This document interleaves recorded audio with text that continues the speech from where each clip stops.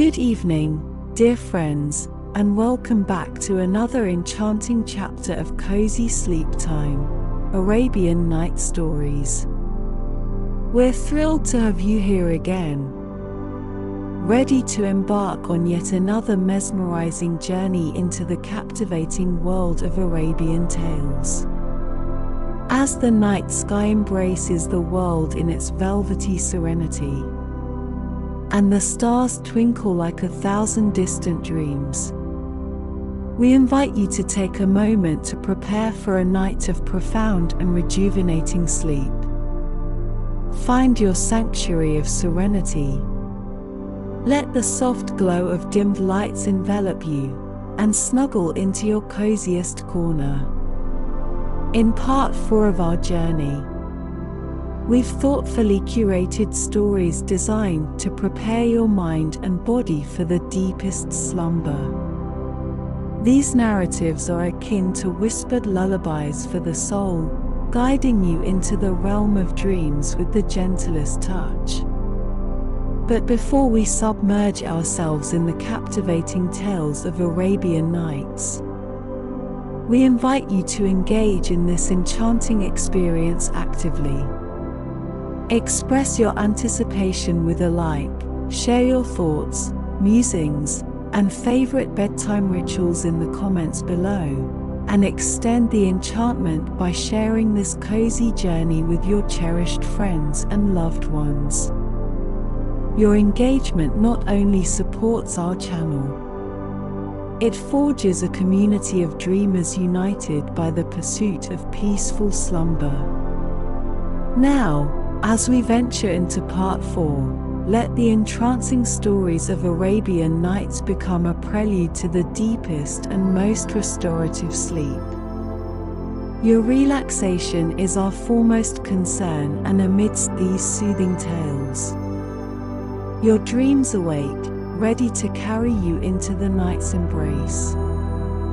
Like, comment, share, and let's continue this exquisite journey together, fostering tranquility one tale at a time.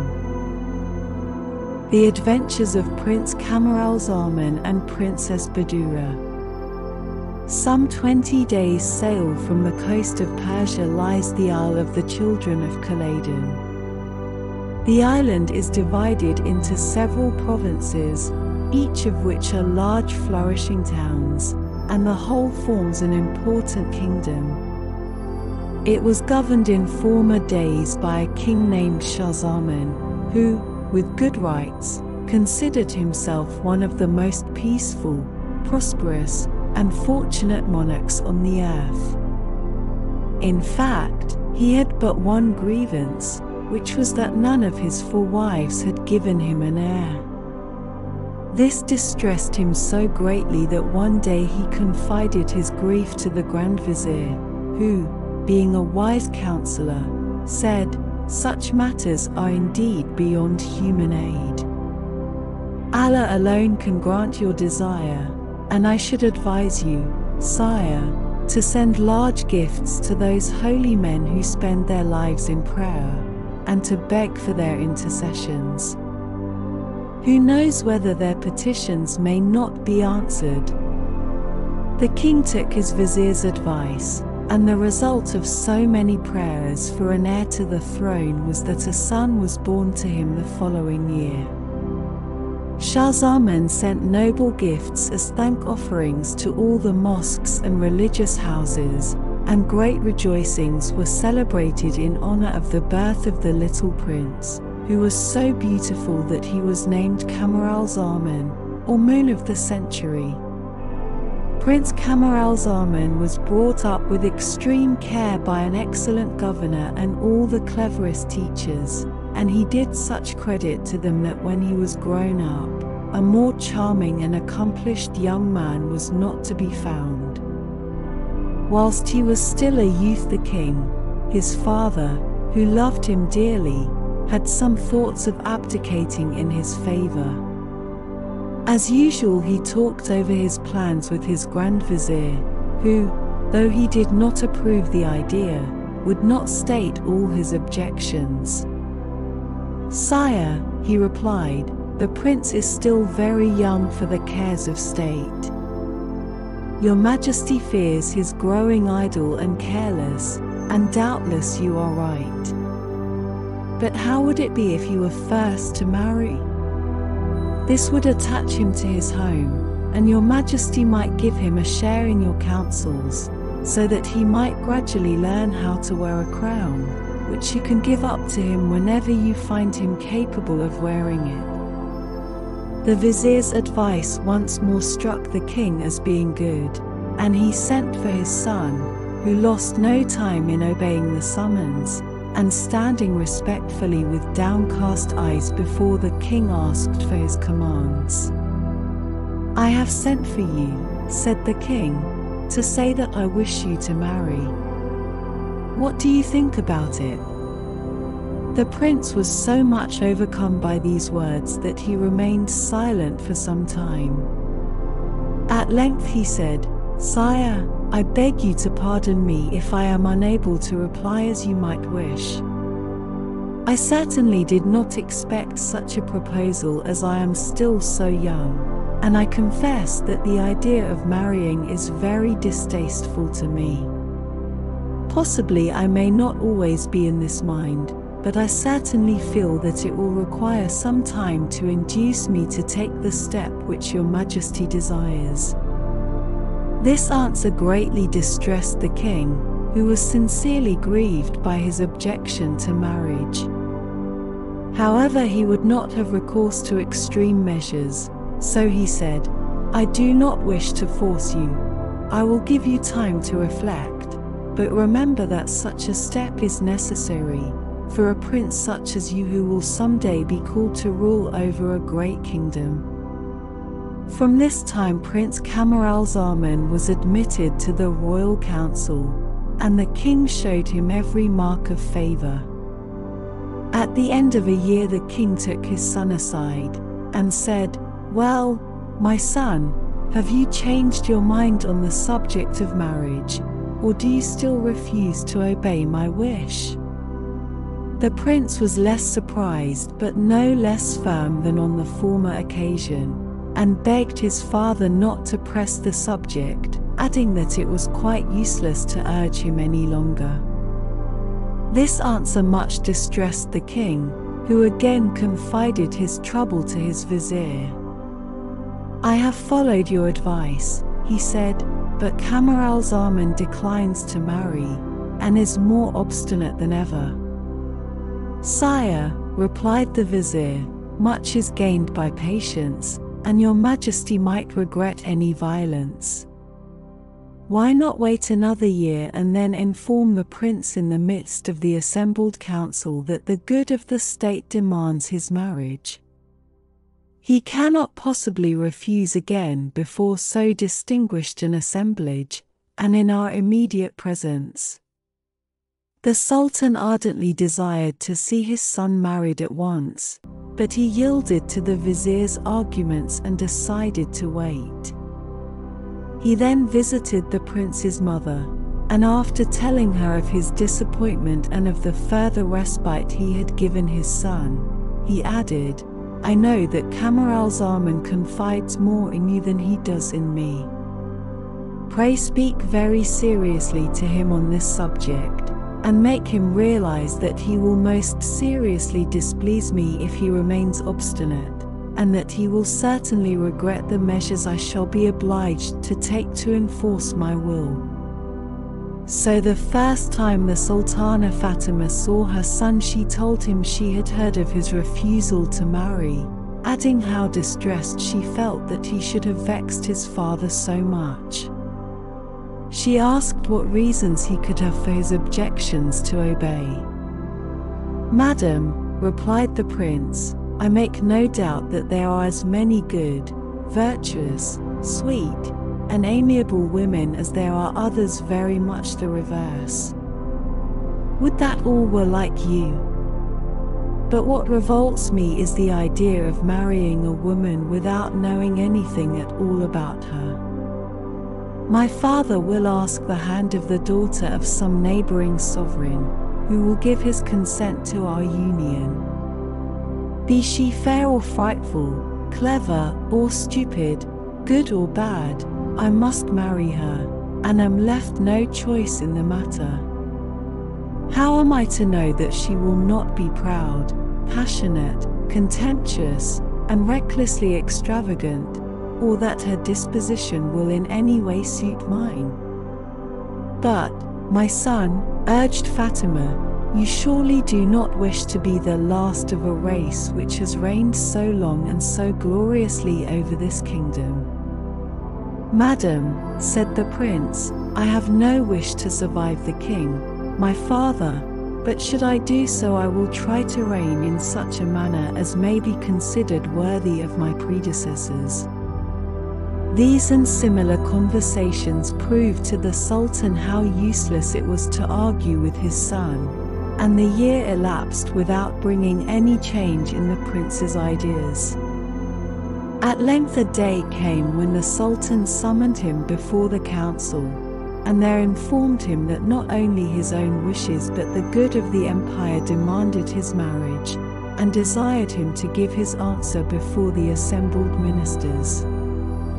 At this Camaralzaman grew so angry and spoke with so much heat that the king, naturally irritated at being opposed by his son in full council, ordered the prince to be arrested and locked up in an old tower, where he had nothing but a very little furniture, a few books, and a single slave to wait on him.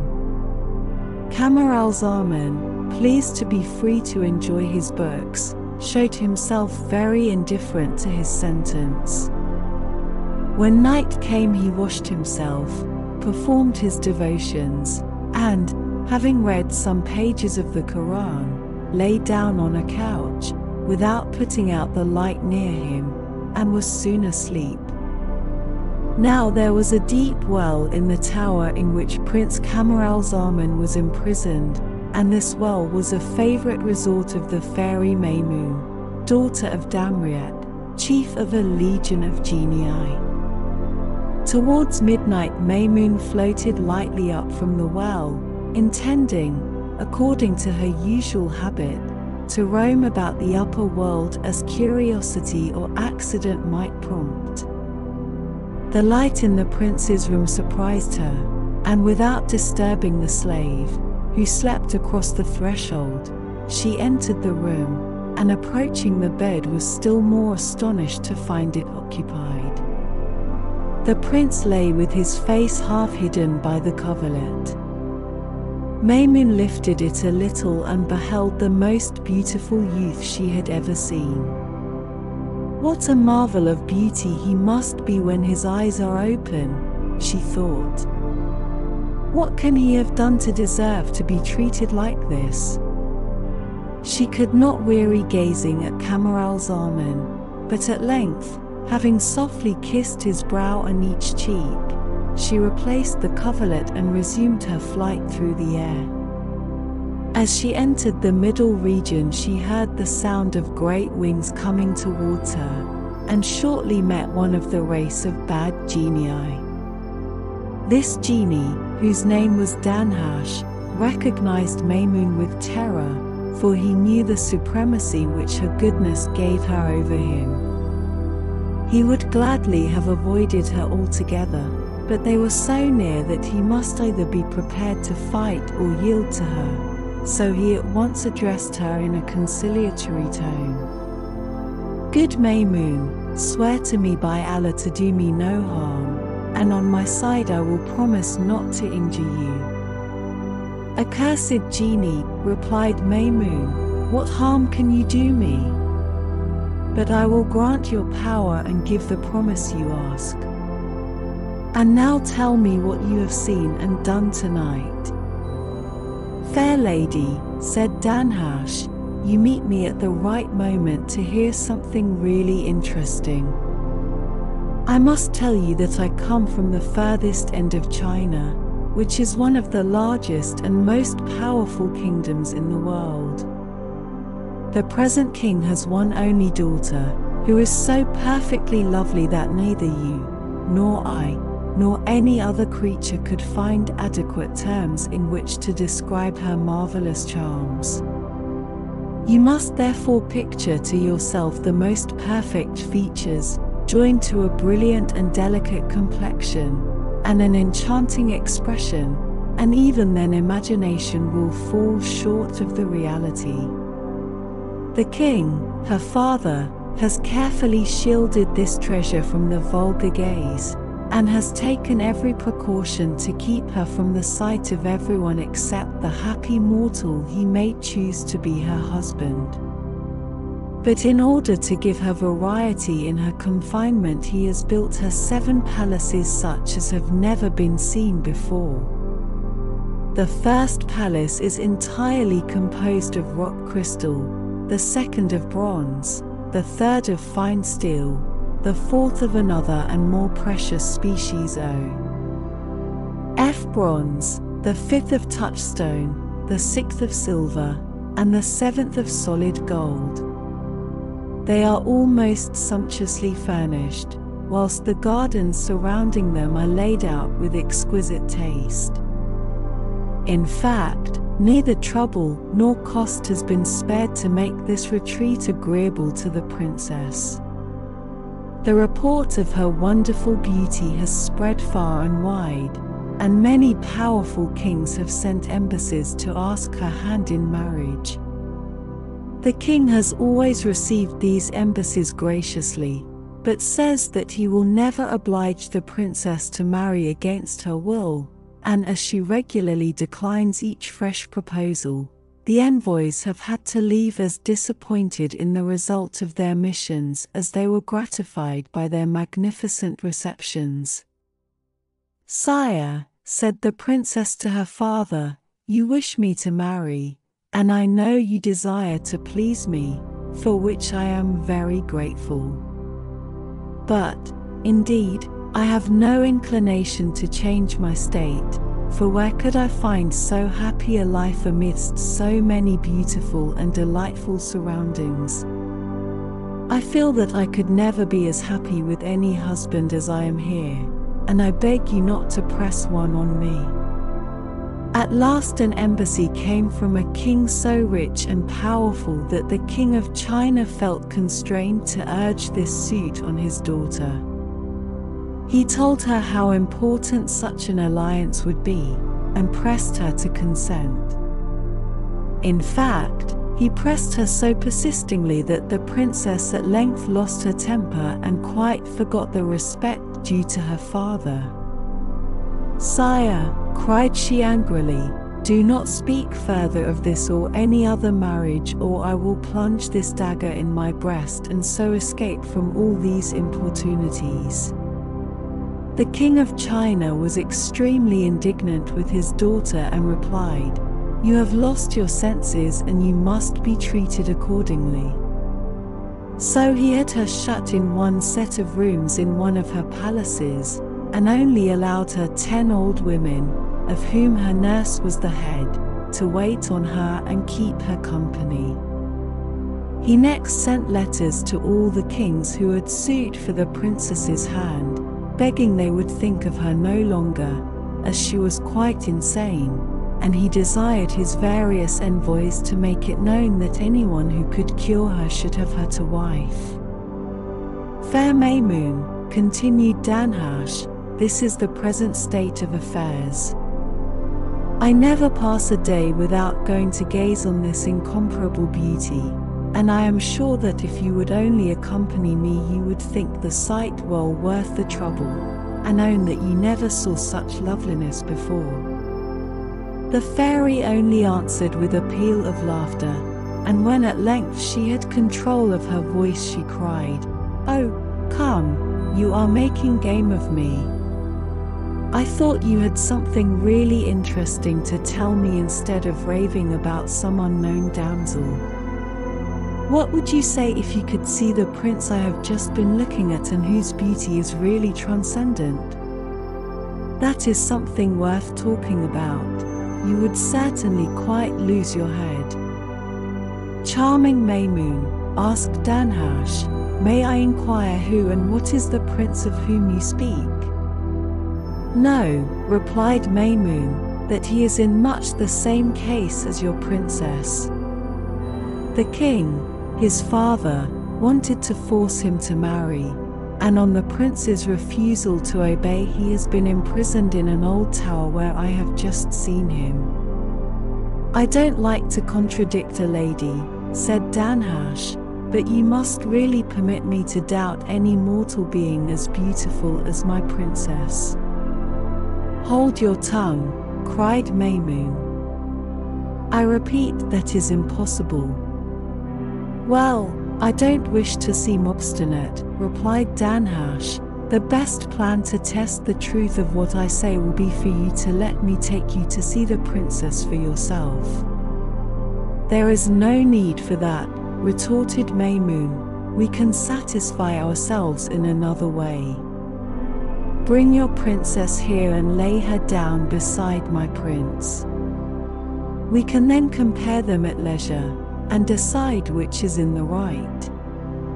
Danhasch readily consented, and after having the tower where the prince was confined pointed out to him, and making a wager with Maymoon as to the result of the comparison, he flew off to China to fetch the princess.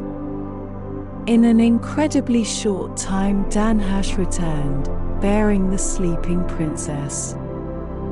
Maymoon led him to the prince's room, and the rival beauty was placed beside him. When the prince and princess lay thus side by side, an animated dispute as to their respective charms arose between the fairy and the genie. Danhasch began by saying, "Now you see that my princess is more beautiful than your prince. Can you doubt any longer?" "Doubt? Of course I do," exclaimed Maymoon. "Why, you must be blind not to see how much my prince excels your princess. I do not deny that your princess is very handsome, but only look and you must own that I am in the right." "There is no need for me to look longer," said Danhasch. "My first impression will remain the same, but of course, charming Maymoon, I am ready to yield to you if you insist on it." "By no means," replied Maymoon. "I have no idea of being under any obligation to an accursed genie like you. I refer the matter to an umpire, and shall expect you to submit to his verdict." Danhasch readily agreed, and on Maymoon striking the floor with her foot it opened, and a hideous, humpbacked, lame, squinting genie, with 6 horns on his head, hands like claws, emerged. As soon as he beheld Maymoon he threw himself at her feet and asked her commands. "Rise, Cash," said she. "I summoned you to judge between me and Danhasch. Glance at that couch, and say without any partiality whether you think the youth or the maiden lying there the more beautiful." Cash looked at the prince and princess with every token of surprise and admiration. At length, having gazed long without being able to come to a decision, he said, "Madam, I must confess that I should deceive you were I to declare one to be handsomer than the other. There seems to me only one way in which to decide the matter, and that is to wake one after the other and judge which of them expresses the greater admiration for the other." This advice pleased Maymoon and Danhasch, and the fairy at once transformed herself into the shape of a gnat and settling on Camaralzaman's throat stung him so sharply that he awoke. As he did so his eyes fell on the Princess of China. Surprised at finding a lady so near him, he raised himself on one arm to look at her. The youth and beauty of the princess at once awoke a feeling to which his heart had as yet been a stranger, and he could not restrain his delight. What loveliness! What charms! "Oh, my heart, my soul," he exclaimed, as he kissed her forehead, her eyes, and mouth in a way which would certainly have roused her had not the genie's enchantments kept her asleep. "How, fair lady," he cried, "you do not wake at the signs of Camaralzaman's love. Be you who you may, he is not unworthy of you." It then suddenly occurred to him that perhaps this was the bride his father had destined for him, and that the king had probably had her placed in this room in order to see how far Camaralzaman's aversion to marriage would withstand her charms. "At all events," he thought, "I will take this ring as a remembrance of her." So saying, he drew off a fine ring which the princess wore on her finger, and replaced it by one of his own. After which he lay down again and was soon fast asleep.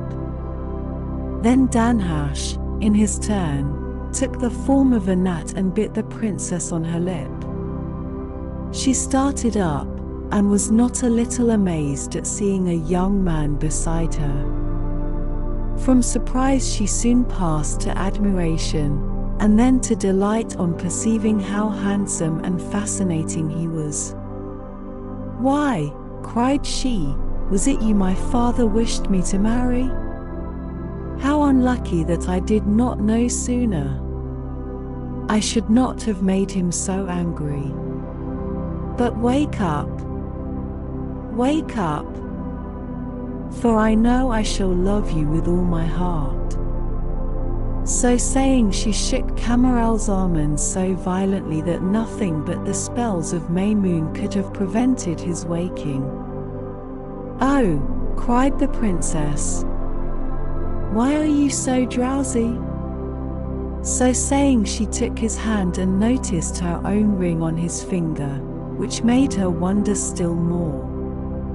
But as he still remained in a profound slumber, she pressed a kiss on his cheek and soon fell fast asleep too.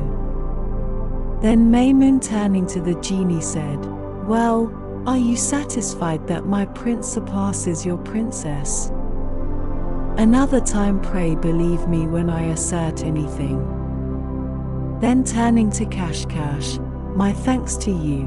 And now do you and Danhasch bear the princess back to her own home." The two genii hastened to obey, and Maymoon returned to her well. On waking next morning, the first thing Prince Camaralzaman did was to look round for the lovely lady he had seen at night, and the next to question the slave who waited on him about her.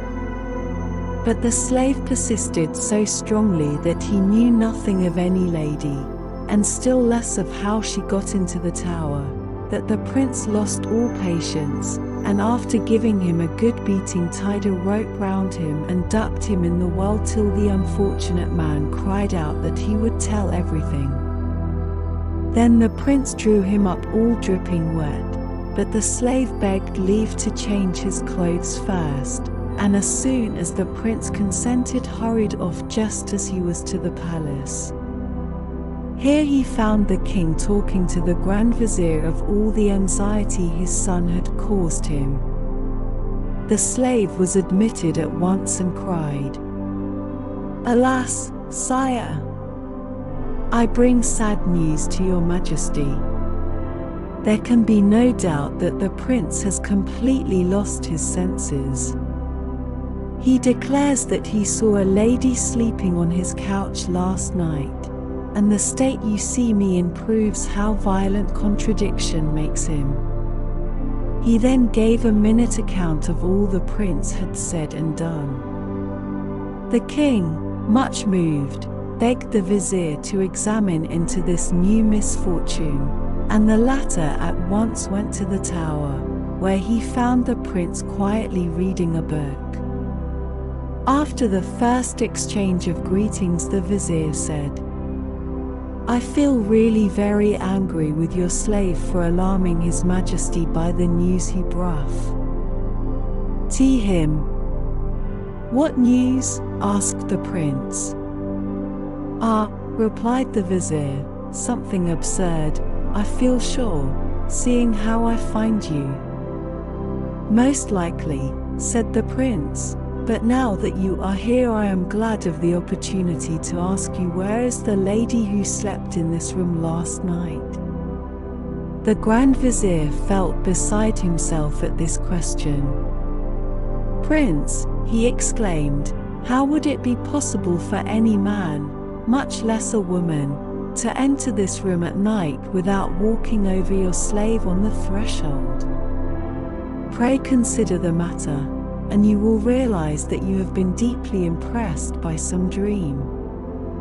But the prince angrily insisted on knowing who and where the lady was, and was not to be persuaded by all the vizier's protestations to the contrary that the plot had not been one of his making. At last, losing patience, he seized the vizier by the beard and loaded him with blows. Stop, prince, cried the unhappy vizier, stay and hear what I have to say. The prince, whose arm was getting tired, paused. I confess, prince, said the vizier, that there is some foundation for what you say.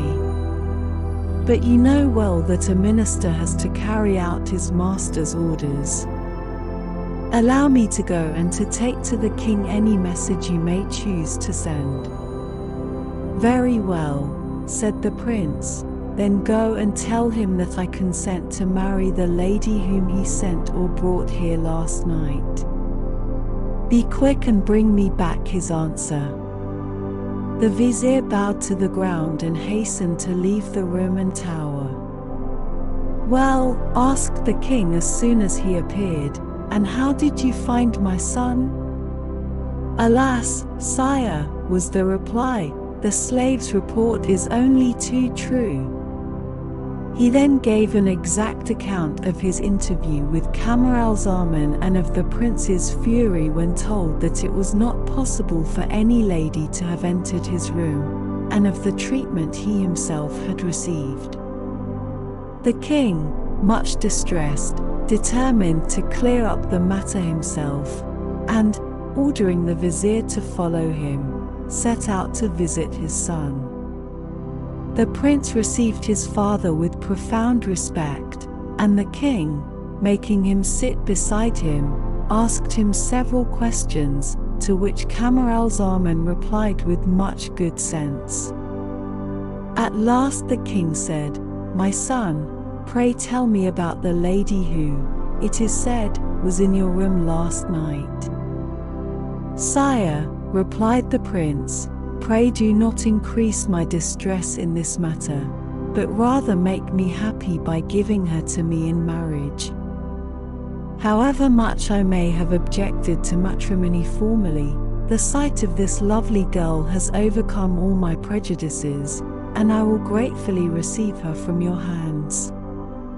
The king was almost speechless on hearing his son, but after a time assured him most solemnly that he knew nothing whatever about the lady in question, and had not connived at her appearance. He then desired the prince to relate the whole story to him. Camaralzaman did so at great length, showed the ring, and implored his father to help to find the bride he so ardently desired. After all you tell me, remarked the king, I can no longer doubt your word, but how and whence the lady came, or why she should have stayed so short a time I cannot imagine. The whole affair is indeed mysterious. Come, my dear son, let us wait together for happier days. So saying, the king took Camaralzaman by the hand and led him back to the palace, where the prince took to his bed and gave himself up to despair, and the king, shutting himself up with his son, entirely neglected the affairs of state.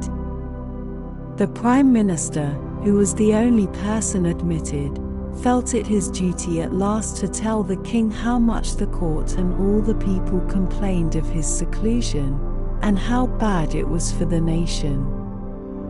He urged the Sultan to remove with the prince to a lovely little island close by, whence he could easily attend public audiences, and where the charming scenery and fine air would do the invalid so much good as to enable him to bear his father's occasional absence. The king approved the plan, and as soon as the castle on the island could be prepared for their reception, he and the prince arrived there, Schahzaman never leaving his son except for the prescribed public audiences twice a week.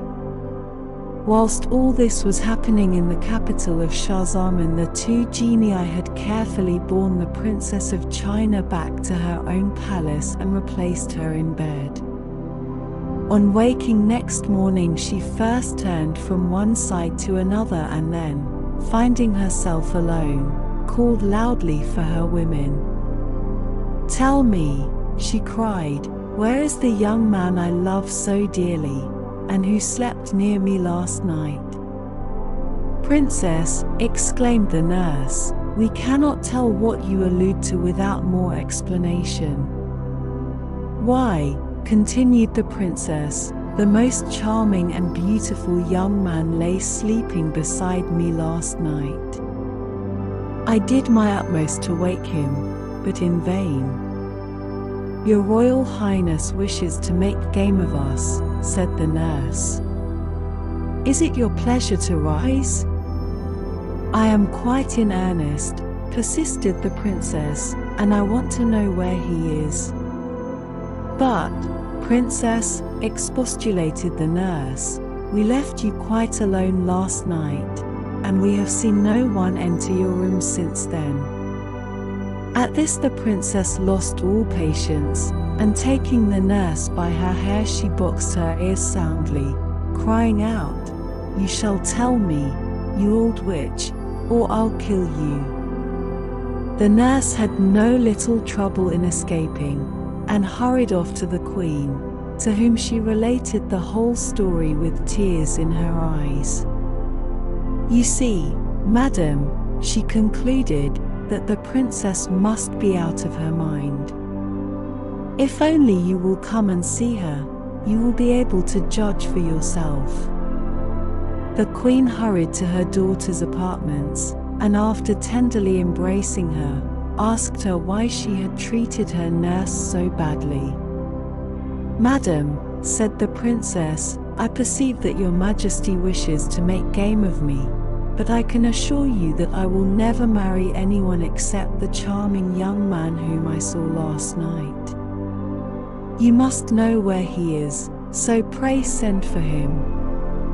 The queen was much surprised by these words, but when she declared that she knew nothing whatever of the matter, the princess lost all respect, and answered that if she were not allowed to marry as she wished, she should kill herself, and it was in vain that the queen tried to pacify her and bring her to reason. The king himself came to hear the rights of the matter, but the princess only persisted in her story, and as a proof showed the ring on her finger. The king hardly knew what to make of it all, but ended by thinking that his daughter was more crazy than ever, and without further argument he had her placed in still closer confinement, with only her nurse to wait on her and a powerful guard to keep the door. Then he assembled his council, and having told them the sad state of things, added, "If any of you can succeed in curing the princess, I will give her to him in marriage, and he shall be my heir." An elderly emir present, fired with the desire to possess a young and lovely wife and to rule over a great kingdom, offered to try the magic arts with which he was acquainted. "You are welcome to try," said the king, "but I make one condition, which is, that should you fail you will lose your life." The emir accepted the condition, and the king led him to the princess, who, veiling her face, remarked, "I am surprised, sire, that you should bring an unknown man into my presence." "You need not be shocked," said the king. "This is one of my emirs who asks your hand in marriage." "Sire," replied the princess, "this is not the one you gave me before and whose ring I wear. Permit me to say that I can accept no other." The emir, who had expected to hear the princess talk nonsense, finding how calm and reasonable she was, assured the king that he could not venture to undertake a cure, but placed his head at his majesty's disposal, on which the justly irritated monarch promptly had it cut off. This was the first of many suitors for the princess whose inability to cure her cost them their lives. Now it happened that after things had been going on in this way for some time, the nurse's son Marzavan returned from his travels. He had been in many countries and learnt many things, including astrology. Needless to say that one of the first things his mother told him was the sad condition of the princess, his foster sister. Marzavan asked if she could not manage to let him see the princess without the king's knowledge. After some consideration, his mother consented, and even persuaded the eunuch on guard to make no objection to Marzavan's entering the royal apartment. The princess was delighted to see her foster brother again, and after some conversation she confided to him all her history and the cause of her imprisonment. Marzavan listened with downcast eyes and the utmost attention. When she had finished speaking, he said, "If what you tell me, princess, is indeed the case, I do not despair of finding comfort for you. Take patience yet a little longer. I will set out at once to explore other countries, and when you hear of my return, be sure that he for whom you sigh is not far off." So saying, he took his leave and started next morning on his travels. Marzavan journeyed from city to city and from one island and province to another, and wherever he went he heard people talk of the strange story of the Princess Badoura, as the Princess of China was named. After 4 months he reached a large populous seaport town named Torf, and here he heard no more of the Princess Badoura but a great deal of Prince Camaralzaman, who was reported ill, and whose story sounded very similar to that of the Princess Badoura. Marzavan was rejoiced, and set out at once for Prince Camaralzaman's residence. The ship on which he embarked had a prosperous voyage till she got within sight of the capital of King Shah-Zaman, but when just about to enter the harbour she suddenly struck on a rock, and foundered within sight of the palace where the prince was living with his father and the Grand Vizier. Marzavan, who swam well, threw himself into the sea and managed to land close to the palace, where he was kindly received, and after having a change of clothing given him was brought before the Grand Vizier. The Vizier was at once attracted by the young man's superior air and intelligent conversation, and perceiving that he had gained much experience in the course of his travels, he said, "Ah, how I wish you had learnt some secret which might enable you to cure a malady which has plunged this court into affliction for some time past." Marzavan replied that if he knew what the illness was he might possibly be able to suggest a remedy, on which the Vizier related to him the whole history of Prince Camaralzaman. On hearing this, Marzavan rejoiced inwardly, for he felt sure that he had at last discovered the object of the Princess Badoura's infatuation. However, he said nothing, but begged to be allowed to see the prince. On entering the royal apartment, the first thing which struck him was the prince himself, who lay stretched out on his bed with his eyes closed. The king sat near him, but, without paying any regard to his presence, Marzavan exclaimed, "Heavens! What a striking likeness!" And, indeed, There was a good deal of resemblance between the features of Camaralzaman and those of the Princess of China. These words caused the prince to open his eyes with languid curiosity, and Marzavan seized this moment to pay him his compliments, contriving at the same time to express the condition of the Princess of China in terms unintelligible, indeed, to the Sultan and his vizier, but which left the prince in no doubt that his visitor could give him some welcome information. The prince begged his father to allow him the favor of a private interview with Marzavan, and the king was only too pleased to find his son taking an interest in anyone or anything. As soon as they were left alone, Marzavan told the prince the story of the Princess Badura and her sufferings, adding, "I am convinced that you alone can cure her. But before starting on so long a journey you must be well and strong. So do your best to recover as quickly as may be." These words produced a great effect on the prince, who was so much cheered by the hopes held out that he declared he felt able to get up and be dressed. The king was overjoyed at the result of Marzavan's interview, and ordered public rejoicings in honor of the prince's recovery. Before long the prince was quite restored to his original state of health, and as soon as he felt himself really strong he took Marzavan aside and said, "Now is the time to perform your promise. I am so impatient to see my beloved princess once more that I am sure I shall fall ill again if we do not start soon.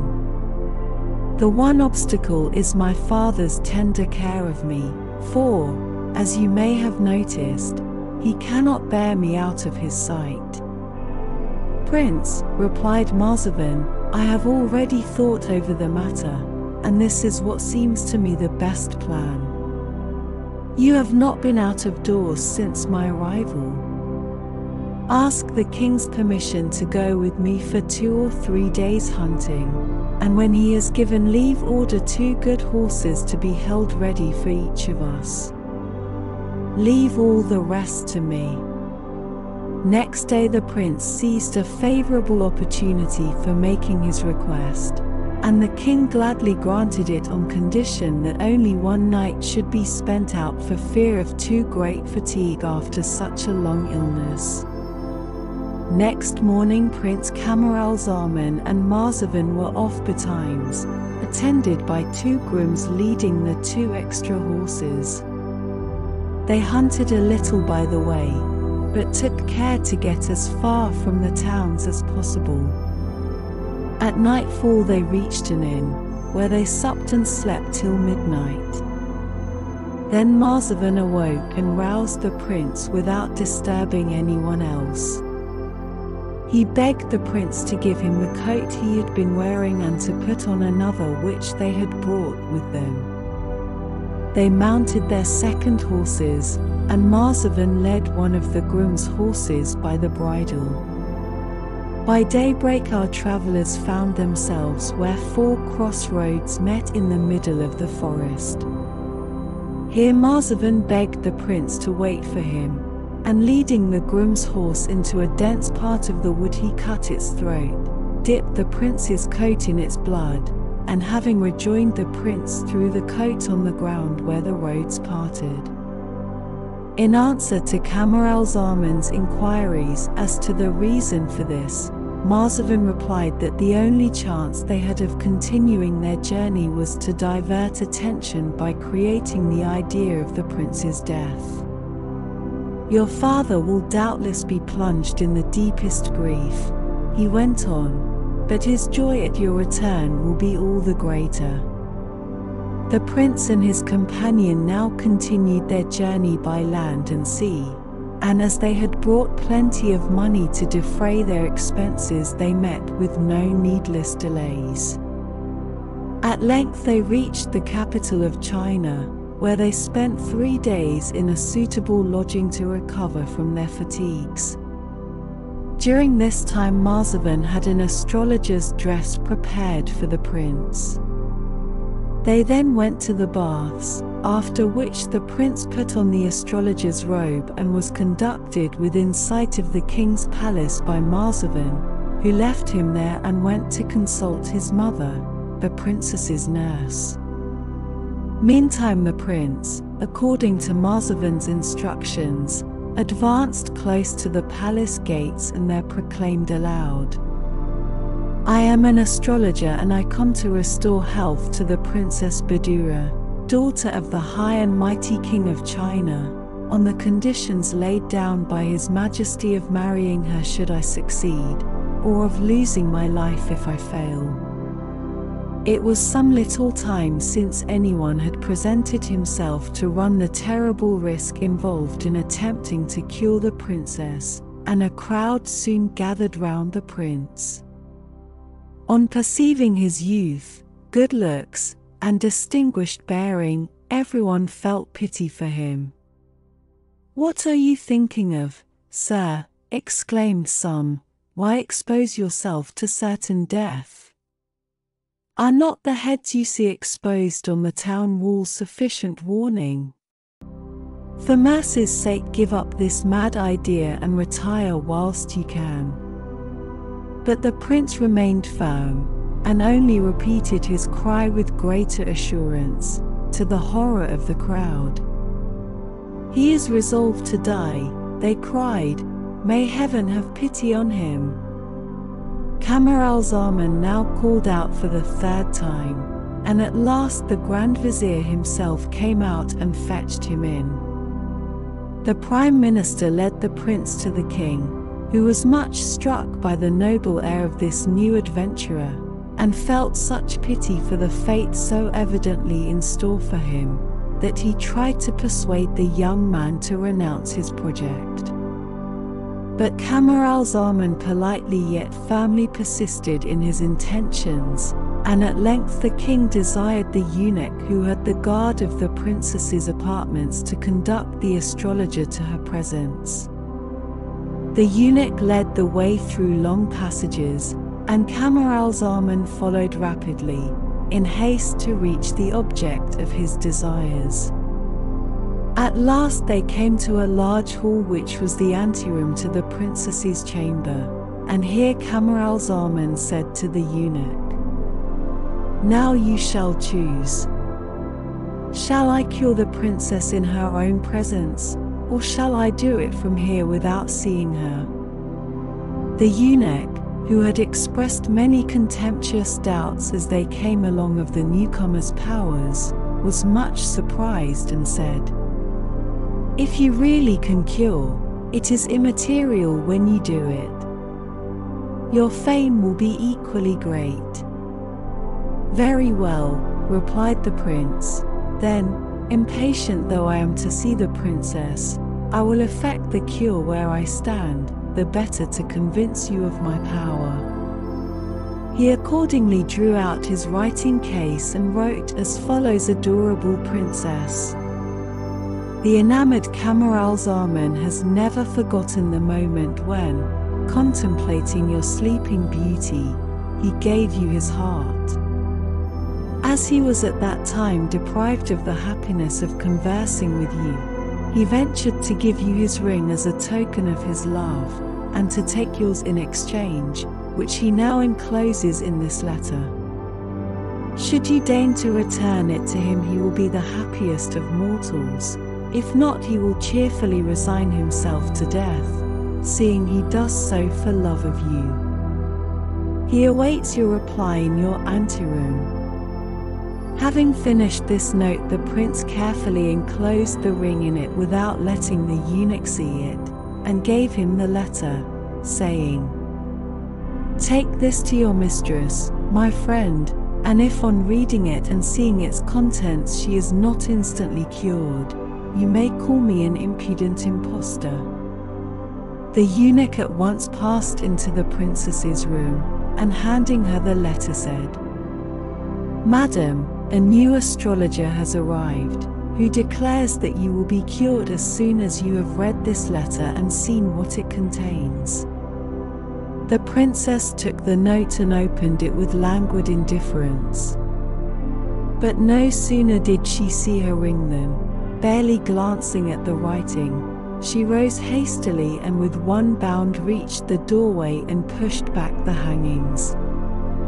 Here she and the prince recognized each other, and in a moment they were locked in each other's arms, where they tenderly embraced, wondering how they came to meet at last after so long a separation.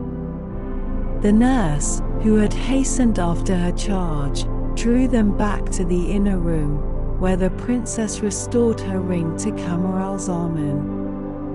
"Take it back," she said. "I could not keep it without returning yours to you, and I am resolved to wear that as long as I live." Meantime the eunuch had hastened back to the king.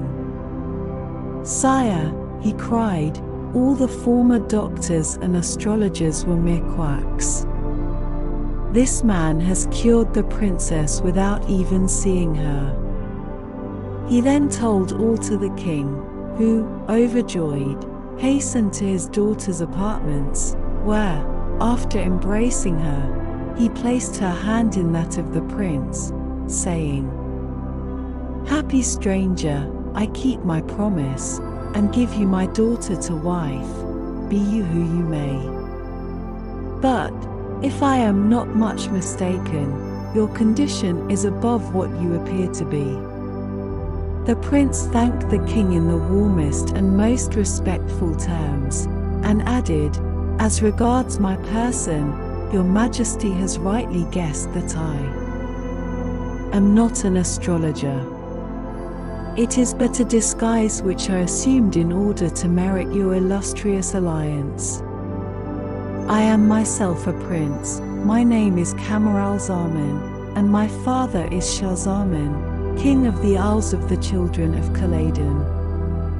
He then told his whole history, including the extraordinary manner of his first seeing and loving the Princess Badoura. When he had finished, the king exclaimed, "So remarkable a story must not be lost to posterity. It shall be inscribed in the archives of my kingdom and published everywhere abroad." The wedding took place next day amidst great pomp and rejoicings. Marzavan was not forgotten, but was given a lucrative post at court, with a promise of further advancement. The prince and princess were now entirely happy, and months slipped by unconsciously in the enjoyment of each other's society. One night, however, Prince Camaralzaman dreamt that he saw his father lying at the point of death, and saying, "Alas! My son whom I loved so tenderly, has deserted me and is now causing my death." The prince woke with such a groan as to startle the princess, who asked what was the matter. "Ah," cried the prince, "at this very moment my father is perhaps no more," and he told his dream. The princess said but little at the time, but next morning she went to the king, and kissing his hand said, "I have a favor to ask of your majesty, and I beg you to believe that it is in no way prompted by my husband. It is that you will allow us both to visit my father-in-law King Shahzaman." Sorry though the king felt at the idea of parting with his daughter, he felt her request to be so reasonable that he could not refuse it, and made but one condition, which was that she should only spend 1 year at the court of King Shahzaman, suggesting that in future the young couple should visit their respective parents alternately. The princess brought this good news to her husband, who thanked her tenderly for this fresh proof of her affection. All preparations for the journey were now pressed forwards, and when all was ready the king accompanied the travelers for some days, after which he took an affectionate leave of his daughter, and charging the prince to take every care of her, returned to his capital. The prince and princess journeyed on, and at the end of a month reached a huge meadow interspersed with clumps of big trees which cast a most pleasant shade. As the heat was great, Camaralzaman thought it well to encamp in this cool spot. Accordingly the tents were pitched, and the princess entering hers whilst the prince was giving his further orders, removed her girdle, which she placed beside her, and desiring her women to leave her, lay down and was soon asleep. When the camp was all in order, the prince entered the tent and, seeing the princess asleep, he sat down near her without speaking. His eyes fell on the girdle which he took up, and whilst inspecting the precious stones set in it, he noticed a little pouch sewn to the girdle and fastened by a loop. He touched it and felt something hard within. Curious as to what this might be, he opened the pouch and found a carnelian engraved with various figures and strange characters. This carnelian must be something very precious, thought he, or my wife would not wear it on her person with so much care. In truth, it was a talisman which the Queen of China had given her daughter, telling her it would ensure her happiness as long as she carried it about her. The better to examine the stone, the prince stepped to the open doorway of the tent. As he stood there holding it in the open palm of his hand, a bird suddenly swooped down, picked the stone up in its beak and flew away with it. Imagine the prince's dismay at losing a thing by which his wife evidently set such store. The bird, having secured its prey, flew off some yards and alighted on the ground, holding the talisman at its beak. Prince Camaralzaman advanced, hoping the bird would drop it, but as soon as he approached, the thief fluttered on a little further still. He continued his pursuit till the bird suddenly swallowed the stone and took a longer flight than before. The prince then hoped to kill it with a stone, but the more hotly he pursued, the further flew the bird. In this fashion he was led on by hill and dale through the entire day, and when night came, the tiresome creature roosted on the top of a very high tree where it could rest in safety. The prince, in despair at all his useless trouble, began to think whether he had better return to the camp.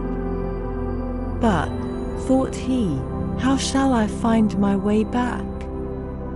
Must I go uphill or down? I should certainly lose my way in the dark, even if my strength held out. Overwhelmed by hunger, thirst, fatigue, and sleep, he ended by spending the night at the foot of the tree. Next morning Camaralzaman woke up before the bird left its perch, and no sooner did it take flight than he followed it again with as little success as the previous day, only stopping to eat some herbs and fruit he found by the way. In this fashion he spent 10 days, following the bird all day and spending the night at the foot of a tree, whilst it roosted on the topmost bough.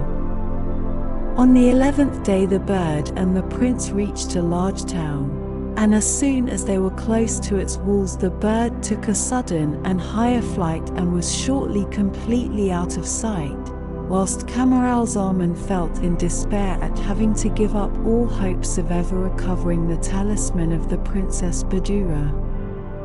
Much cast down, he entered the town, which was built near the sea and had a fine harbour. He walked about the streets for a long time, not knowing where to go, but at length as he walked near the seashore he found a garden door open and walked in. The gardener, a good old man, who was at work, happened to look up, and, seeing a stranger, whom he recognized by his dress as a Mussulman, he told him to come in at once and to shut the door. Camaralzaman did as he was bid, and inquired why this precaution was taken. Because, said the gardener, I see that you are a stranger and a Mussulman, and this town is almost entirely inhabited by idolaters, who hate and persecute all of our faith. It seems almost a miracle that has led you to this house, and I am indeed glad that you have found a place of safety." Camaralzaman warmly thanked the kind old man for offering him shelter, and was about to say more, but the gardener interrupted him with, "Leave compliments alone. You are weary and must be hungry. Come in, eat, and rest." So saying, he led the prince into his cottage, and after satisfying his hunger begged to learn the cause of his arrival. Camaralzaman told him all without disguise, and ended by inquiring the shortest way to his father's capital. "For," added he, "if I tried to rejoin the princess, how should I find her after 11 days' separation? Perhaps, indeed, she may be no longer alive." At this terrible thought he burst into tears. The gardener informed Camaralzaman that they were quite a year's land journey to any Mohammedan country, but that there was a much shorter route by sea to the Ebony Island, from whence the Isles of the Children of Khaledan could be easily reached, and that a ship sailed once a year for the Ebony Island, by which he might get so far as his very home. "If only you had arrived a few days sooner," he said, "you might have embarked at once. As it is, you must now wait till next year, but if you care to stay with me, I offer you my house, such as it is, with all my heart." Prince Camaralzaman thought himself lucky to find some place of refuge, and gladly accepted the gardener's offer. He spent his days working in the garden, and his nights thinking of and sighing for his beloved wife. Let us now see what had become during this time of the Princess Badoura. On first waking, she was much surprised not to find the prince near her. She called her women and asked if they knew where he was, and whilst they were telling her that they had seen him enter the tent, but had not noticed his leaving it, she took up her belt and perceived that the little pouch was open and the talisman gone. She at once concluded that her husband had taken it and would shortly bring it back. She waited for him till evening rather impatiently, and wondering what could have kept him from her so long. When night came without him, she felt in despair and abused the talisman and its maker roundly. In spite of her grief and anxiety, however, she did not lose her presence of mind, but decided on a courageous, though very unusual step. Only the princess and her women knew of Camaralzaman's disappearance, for the rest of the party was sleeping or resting in their tents. Fearing some treason should the truth be known, she ordered her women not to say a word which would give rise to any suspicion, and proceeded to change her dress for one of her husbands, to whom, as has been already said, she bore a strong likeness. In this disguise she looked so like the prince that when she gave orders next morning to break up the camp and continue the journey, no one suspected the change. She made one of her women enter her litter, whilst she herself mounted on horseback, and the march began. After a protracted journey by land and sea, the princess, still under the name and disguise of Prince Camaralzaman, arrived at the capital of the Ebony Island, whose king was named Armanos. No sooner did the king hear that the ship which was just in port had on board the son of his old friend and ally than he hurried to meet the supposed prince, and had him and his retinue brought to the palace, where they were lodged and entertained sumptuously. After 3 days, finding that his guest, to whom he had taken a great fancy, talked of continuing his journey, King Armanos said to him, "Prince, I am now an old man, and unfortunately I have no son to whom to leave my kingdom. It has pleased heaven to give me only one daughter, who possesses such great beauty and charm that I could only give her to a prince as highly born and as accomplished as yourself. Instead, therefore, of returning to your own country, take my daughter and my crown and stay with us. I shall feel that I have a worthy successor, and shall cheerfully retire from the fatigues of government." The king's offer was naturally rather embarrassing to the Princess Badoura. She felt that it was equally impossible to confess that she had deceived him, or to refuse the marriage on which he had set his heart, a refusal which might turn all his kindness to hatred and persecution. All things considered, she decided to accept, and after a few moments' silence said with a blush, which the king attributed to modesty, "Sire, I feel so great an obligation for the good opinion your Majesty has expressed for my person and of the honor you do me, that, though I am quite unworthy of it, I dare not refuse. But, sire, I can only accept such an alliance if you give me your promise to assist me with your counsels." The marriage being thus arranged, the ceremony was fixed for the following day, and the princess employed the intervening time in informing the officers of her suite of what had happened, assuring them that the Princess Badoura had given her full consent to the marriage. She also told her women, and bade them keep her secret well. King Armanos, delighted with the success of his plans, lost no time in assembling his court and council, to whom he presented his successor, and placing his future son-in-law on the throne made everyone do homage and take oaths of allegiance to the new king. At night the whole town was filled with rejoicings, and with much pomp the Princess Hayetelnefous, this was the name of the king's daughter, was conducted to the palace of the Princess Badoura.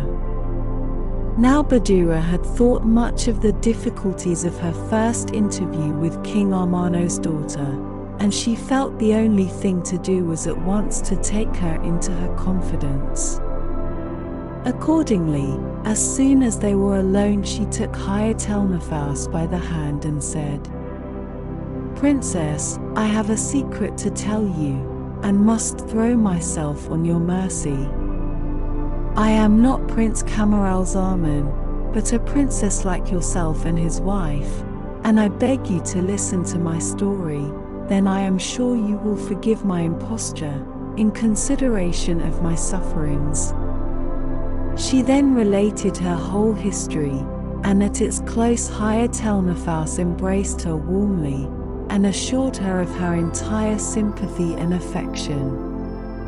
The two princesses now planned out their future action, and agreed to combine to keep up the deception and to let Badoura continue to play a man's part until such time as there might be news of the real Camaralzaman. Whilst these things were passing in the Ebony Island, Prince Camaralzaman continued to find shelter in the gardener's cottage in the town of the idolaters. Early one morning the gardener said to the prince, "Today is a public holiday, and the people of the town not only do not work themselves but forbid others to do so. You had better therefore take a good rest whilst I go to see some friends, and as the time is near for the arrival of the ship of which I told you, I will make inquiries about it, and try to bespeak a passage for you." He then put on his best clothes and went out, leaving the prince, who strolled into the garden and was soon lost in thoughts of his dear wife and their sad separation. As he walked up and down he was suddenly disturbed in his reverie by the noise two large birds were making in a tree. Camaralzaman stood still and looked up, and saw that the birds were fighting so savagely with beaks and claws that before long one fell dead to the ground, whilst the conqueror spread his wings and flew away.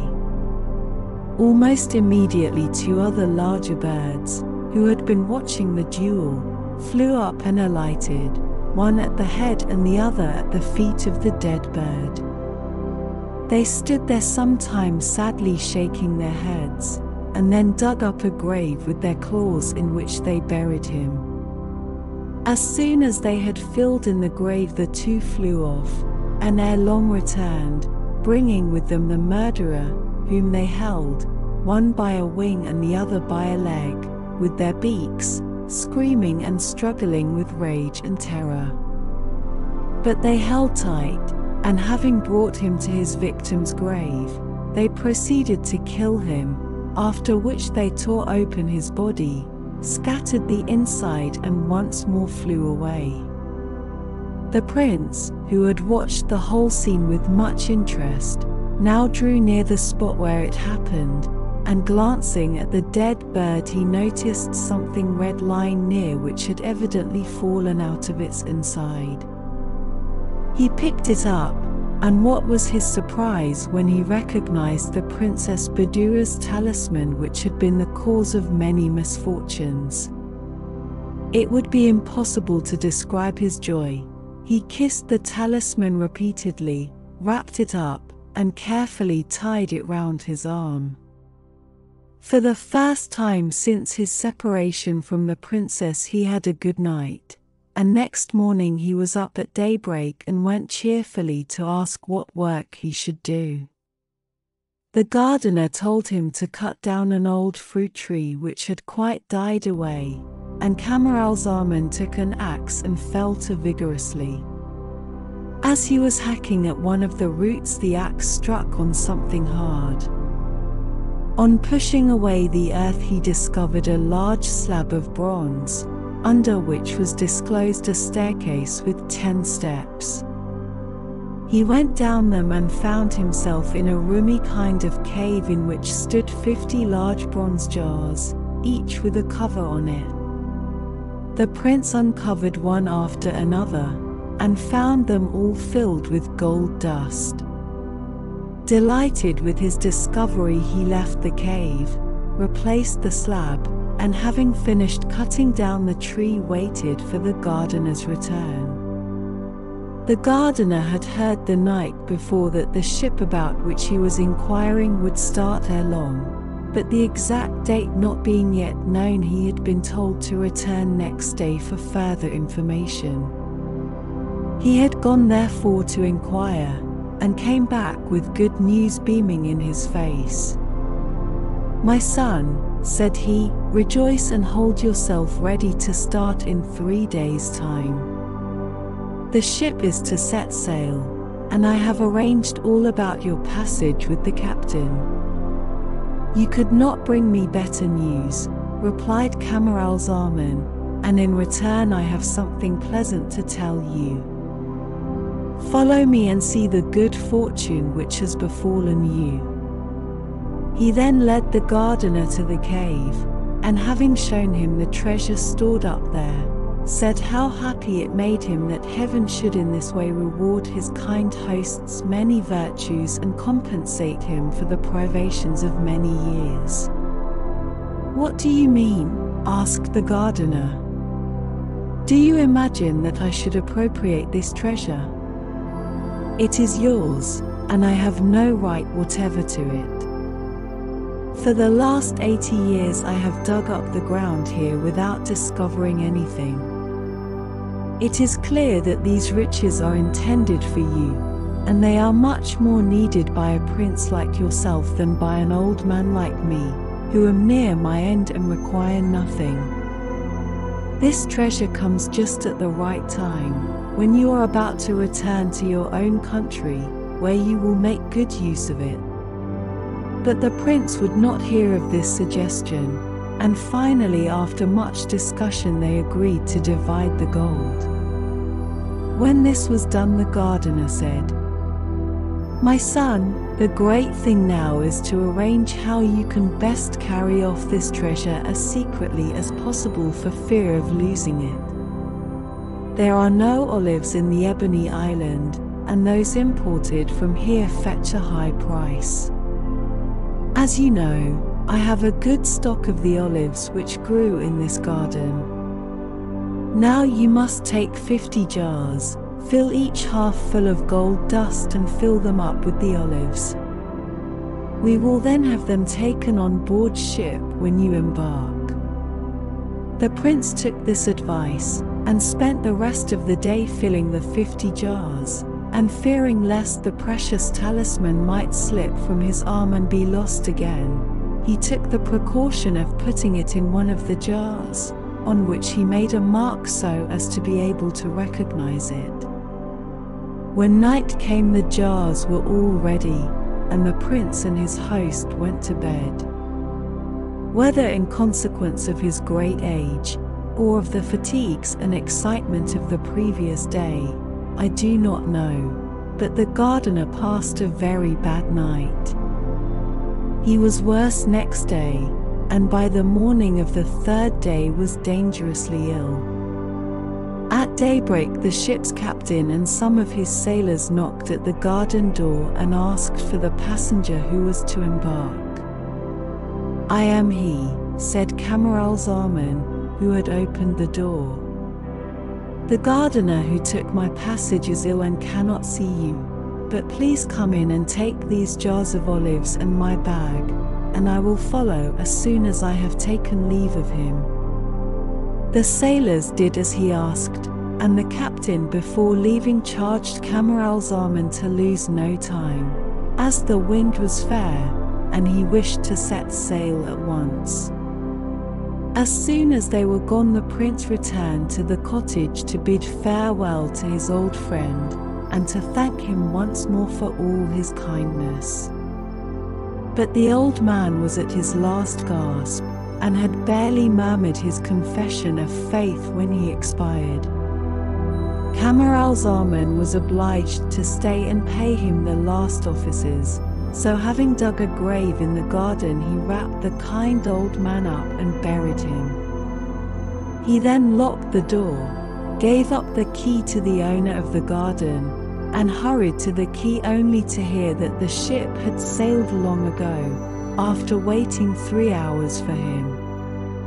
It may well be believed that the prince felt in despair at this fresh misfortune, which obliged him to spend another year in a strange and distasteful country. Moreover, he had once more lost the Princess Badoura's talisman, which he feared he might never see again. There was nothing left for him but to hire the garden as the old man had done, and to live on in the cottage. As he could not well cultivate the garden by himself, he engaged a lad to help him, and to secure the rest of the treasure he put the remaining gold dust into 50 more jars, filling them up with olives so as to have them ready for transport. Whilst the prince was settling down to this second year of toil and privation, the ship made a rapid voyage and arrived safely at the Ebony Island. As the palace of the new king, or rather of the Princess Badoura, overlooked the harbor, she saw the ship entering it and asked what vessel it was coming in so gaily decked with flags, and was told that it was a ship from the island of the idolaters which yearly brought rich merchandise. The princess, ever on the lookout for any chance of news of her beloved husband, went down to the harbor attended by some officers of the court, and arrived just as the captain was landing.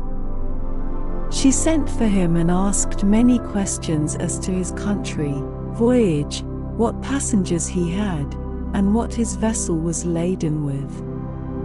The captain answered all her questions, and said that his passengers consisted entirely of traders who brought rich stuffs from various countries, fine muslins, precious stones, musk, amber, spices, drugs, olives, and many other things. As soon as he mentioned olives, the princess, who was very partial to them, exclaimed, "I will take all you have on board.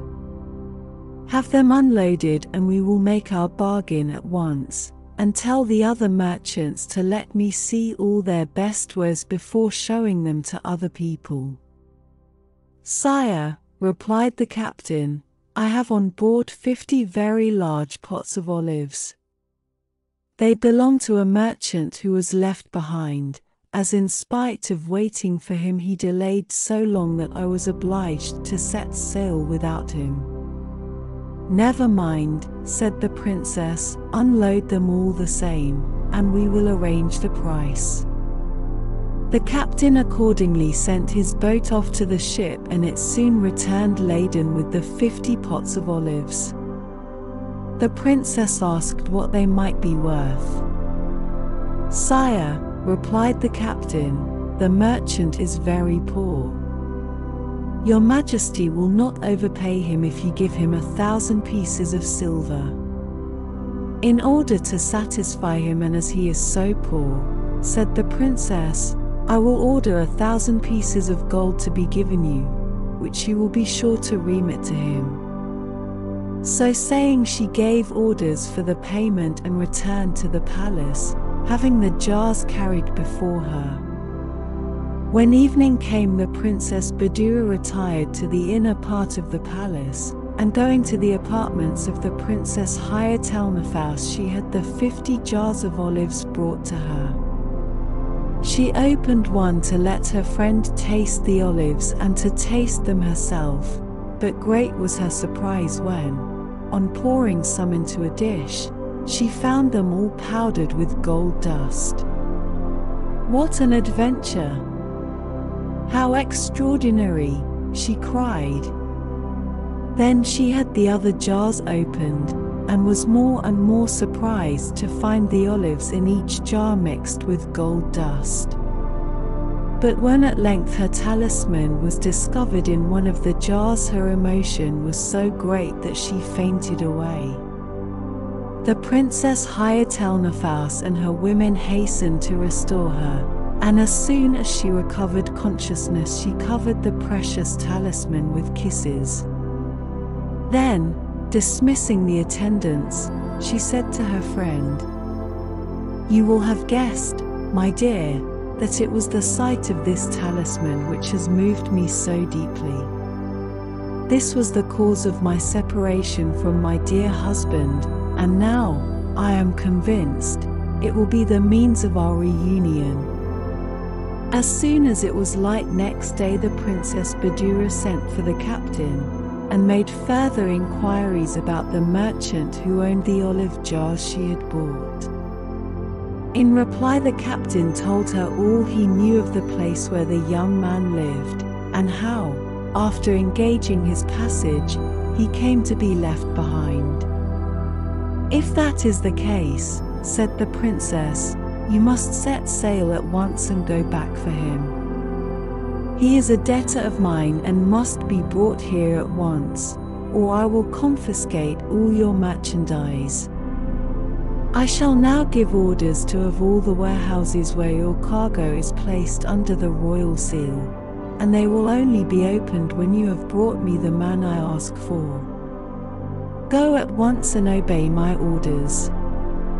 The captain had no choice but to do as he was bid, so hastily provisioning his ship, he started that same evening on his return voyage.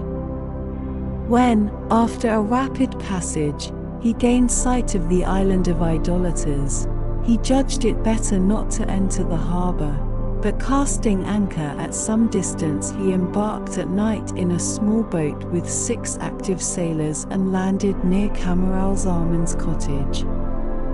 The prince was not asleep, and as he lay awake moaning over all the sad events which had separated him from his wife, he thought he heard a knock at the garden door. He went to open it, and was immediately seized by the captain and sailors, who without a word of explanation forcibly bore him off to the boat, which took them back to the ship without loss of time. No sooner were they on board than they weighed anchor and set sail. Camaralzaman, who had kept silence till then, now asked the captain, whom he had recognized, the reason for this abduction. "Are you not a debtor of the king of the Ebony Island?" asked the captain. Why, I never even heard of him before, and never set foot in his kingdom," was the answer. "Well, you must know better than I," said the captain. "You will soon see him now, and meantime be content where you are and have patience." The return voyage was as prosperous as the former one, and though it was night when the ship entered the harbor, the captain lost no time in landing with his passenger, whom he conducted to the palace, where he begged an audience with the king. Directly the Princess Badura saw the prince, she recognized him in spite of his shabby clothes. She longed to throw herself on his neck, but restrained herself, feeling it was better for them both that she should play her part a little longer. She therefore desired one of her officers to take care of him and to treat him well. Next she ordered another officer to remove the seals from the warehouse, whilst she presented the captain with a costly diamond, and told him to keep the 1,000 pieces of gold paid for the olives, as she would arrange matters with the merchant himself. She then returned to her private apartments, where she told the Princess Hayetelnefous all that had happened, as well as her plans for the future, and begged her assistance, which her friend readily promised. Next morning she ordered the prince to be taken to the bath and clothed in a manner suitable to an emir or governor of a province. He was then introduced to the council, where his good looks and grandeur drew the attention of all on him.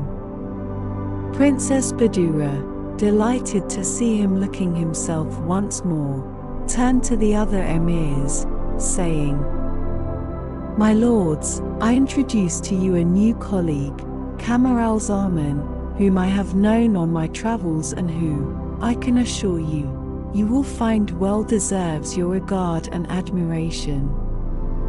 Camaralzaman was much surprised at hearing the king, whom he never suspected of being a woman in disguise, asserting their acquaintance, for he felt sure he had never seen her before.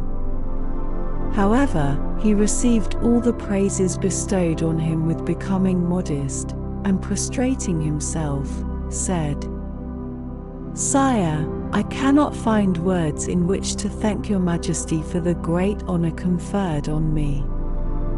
I can but assure you that I will do all in my power to prove myself worthy of it." On leaving the council, the prince was conducted to a splendid house which had been prepared for him, where he found a full establishment and well-filled stables at his orders. On entering his study, his steward presented him with a coffer filled with gold pieces for his current expenses. He felt more and more puzzled by such good fortune, and little guessed that the Princess of China was the cause of it. After a few days, Princess Badura promoted Camaralzaman to the post of Grand Treasurer, an office which he filled with so much integrity and benevolence as to win universal esteem. He would now have thought himself the happiest of men had it not been for that separation which he never ceased to bewail. He had no clue to the mystery of his present position, for the princess, out of compliment to the old king, had taken his name, and was generally known as King Armanos the Younger. Few people remembered that on her first arrival, she went by another name. At length, the princess felt that the time had come to put an end to her own and the prince's suspense, and having arranged all her plans with the Princess Hayetelnefous, she informed Camaralzaman that she wished his advice on some important business, and, to avoid being disturbed, desired him to come to the palace that evening. The prince was punctual and was received in the private apartment. When, having ordered her attendants to withdraw, the princess took from a small box the talisman, and, handing it to Camaralzaman, said, "Not long ago an astrologer gave me this talisman. As you are universally well informed, you can perhaps tell me what is its use." Camaralzaman took the talisman and, holding it to the light, cried with surprise, "Sire, you ask me the use of this talisman. Alas! Hitherto it has been only a source of misfortune to me, being the cause of my separation from the one I love best on earth. The story is so sad and strange that I am sure your Majesty will be touched by it if you will permit me to tell it you." "I will hear it some other time," replied the princess. "Meanwhile I fancy it is not quite unknown to me. Wait here for me. I will return shortly." So saying, she retired to another room, where she hastily changed her masculine attire for that of a woman, and, after putting on the girdle she wore the day they parted, returned to Camaralzaman. The prince recognized her at once, and, embracing her with the utmost tenderness, cried, "Ah, how can I thank the king for this delightful surprise?" "Do not expect ever to see the king again," said the princess, as she wiped the tears of joy from her eyes. "In me you see the king. Let us sit down, and I will tell you all about it." She then gave a full account of all her adventures since their parting, and dwelt much on the charms and noble disposition of the Princess Hayetelnefous, to whose friendly assistance she owed so much. When she had done, she asked to hear the prince's story, and in this manner they spent most of the night. Next morning the princess resumed her woman's clothes, and as soon as she was ready she desired the chief eunuch to beg King Armanos to come to her apartments. When the king arrived, great was his surprise at finding a strange lady in company of the grand treasurer, who had no actual right to enter the private apartment. Seating himself, he asked for the king. "Sire," said the princess, "yesterday I was the king. Today I am only the Princess of China and wife to the real Prince Camaralzaman, son of King Shahzaman, and I trust that when your Majesty shall have heard our story you will not condemn the innocent deception I have been obliged to practice." The king consented to listen, and did so with marked surprise.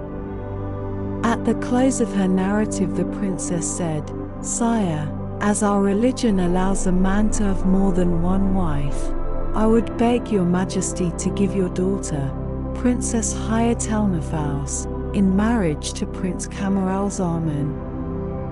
I gladly yield to her the precedence and title of queen in recognition of the debt of gratitude which I owe her." King Armanos heard the princess with surprise and admiration.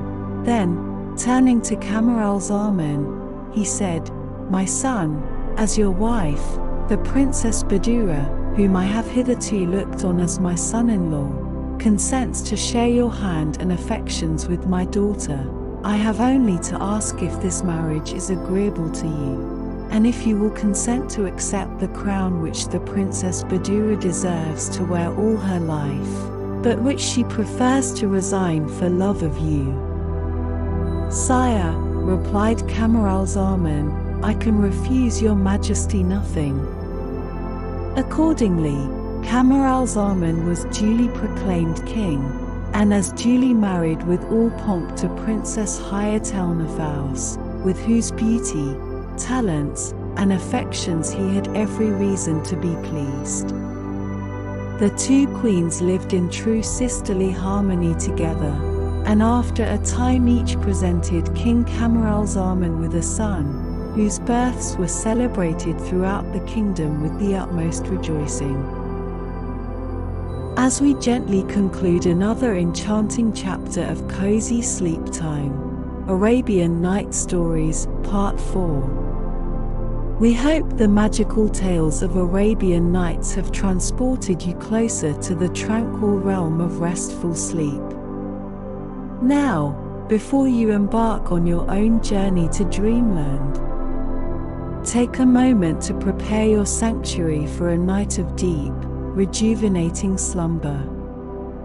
Create an ambience that welcomes serenity and relaxation, dimming the lights, and embracing the cozy comforts of your haven. If you've found solace in these captivating tales and wish to support our mission of providing bedtime bliss, please consider engaging with us. A simple like on this video signals your readiness for peaceful dreams. Share your reflections, musings, or your favorite bedtime rituals in the comments below, and extend the enchantment by sharing this experience with your cherished friends and loved ones. Your engagement not only fuels our passion for crafting soothing stories but also forms a close-knit community of kindred spirits on a shared journey to a restful night's embrace. As we bid you good night, may your dreams be as tranquil as the Arabian Nights themselves. We eagerly await the next chapter of our shared voyage, where relaxation and bedtime tales continue to unfold. Like, comment, share, and let's journey together toward the rejuvenating sleep you deserve. Until next time.